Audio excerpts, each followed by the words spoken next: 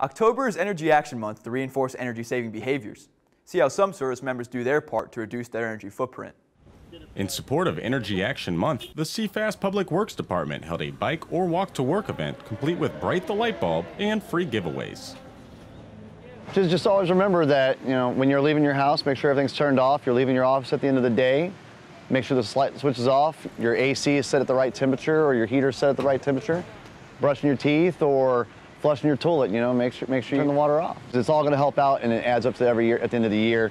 And that supports the installation, which supports the Navy as a whole, which gives us a chance to give you more back. Energy Action Month recognizes the critical role energy plays in our ability to complete our mission. Petty Officer Zachary Hale, Fleet Activities, Sasebo, Japan.